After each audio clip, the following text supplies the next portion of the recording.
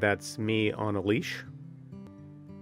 And as a feral child of the 70s, me with a broken neck. My story is a reckless youth with too much energy and serious impulse control problems who had no idea how to manage his mind. Even though I had fun, I definitely got to a point in my life where this started to mess me up. Meditation made a huge difference. I got into it first as a journalist, writing about consciousness and the brain.